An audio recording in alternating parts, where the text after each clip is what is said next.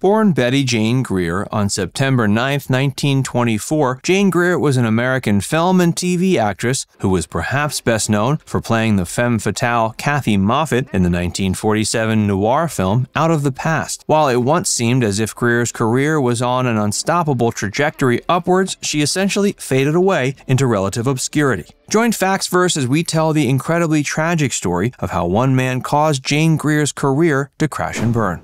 Greer had a difficult childhood. Jane Greer was born in Washington, D.C. She was the daughter of Betty and Charles Durrell McClellan Greer, Jr. At age 15, Greer suffered from facial palsy, which left the side of her face paralyzed. While she managed to recover, the condition likely is what left her with her signature look, a calm and impenetrable gaze that would lead RKO Productions to promote her as the star with the Mona Lisa smile. Greer claimed the facial expressions she had to do to overcome her paralysis were what taught her the value of facial expressions when conveying human emotion. She started her career in show business as a big band singer. She also competed in beauty contests and did some professional modeling as a teen. In 1945, she legally changed her name from Bettejane to Jane. Of her previous name, she said it was too bo-peepish and ingenue-ish for the types of roles she wanted to play.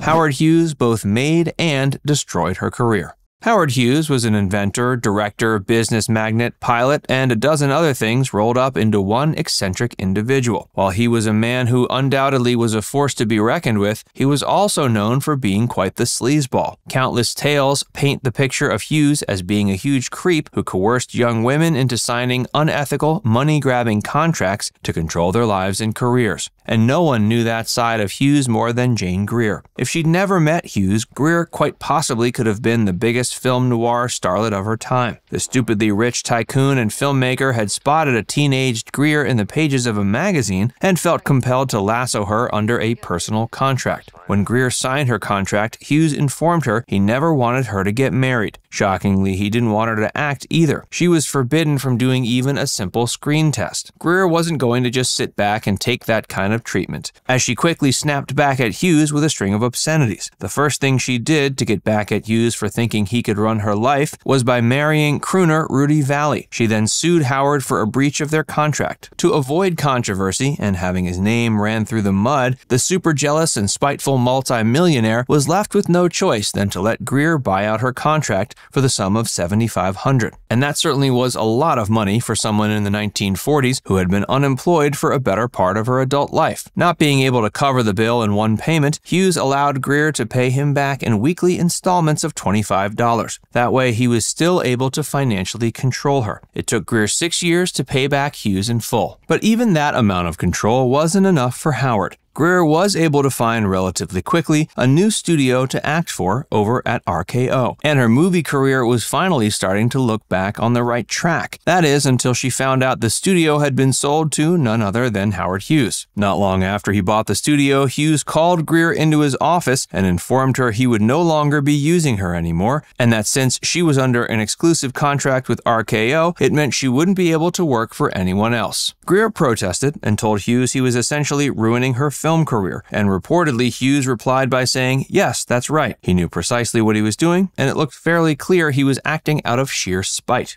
Hey, if you're enjoying this video so far, be sure to give it a like, and subscribe to Factsverse if you haven't already, and stick around for more about Jane Greer.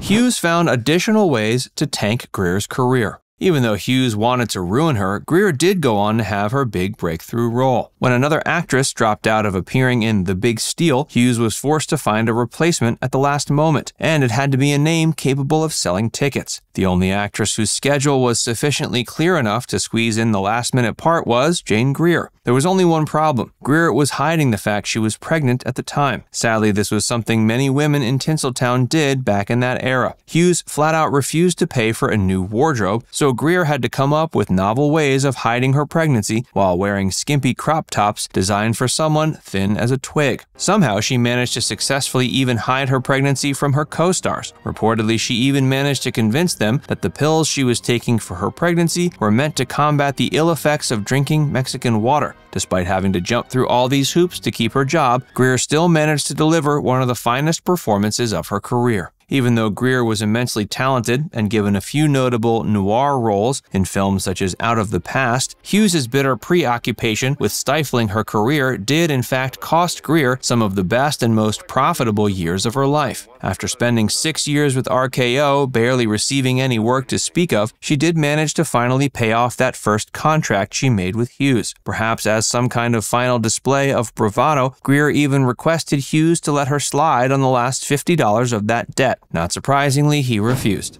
Jane Greer's career post Out of the Past. In 1951, Greer appeared in You're in the Navy Now. A year later, she had a starring role in the film The Prisoner of Zenda. The last two significant parts of the early era of her career were in Run for the Sun and Man of a Thousand Faces. In 1984, after a long break from doing movies, Greer was cast in a remake of Out of the Past called Against All Odds. In that film, she played the mother of the character she'd played in 1947. Greer had several notable television credits throughout her career. Some of the most noteworthy shows she appeared on were Alfred Hitchcock Presents, Murder, She Wrote, and Bonanza. In 1987, she got to poke fun of Out of the Past in a parody alongside Robert Mitchum in an SNL sketch. In 1984, Greer joined the cast of the CBS primetime soap opera Falcon Crest, and in 1990, she was given a recurring role on Twin Peaks. Her final film role was in 1996's Perfect Mate. At age 76, Greer died of cancer on August 24, 2001 in Bel Air, Los Angeles. Howard Hughes died on April 5, 1976 at age 70 while on board a Lear jet owned by Robert Graff. He was en route from Acapulco to Methodist Hospital in Houston. Hughes was unrecognizable when he died. His drug use and reclusiveness had taken quite a toll on his body.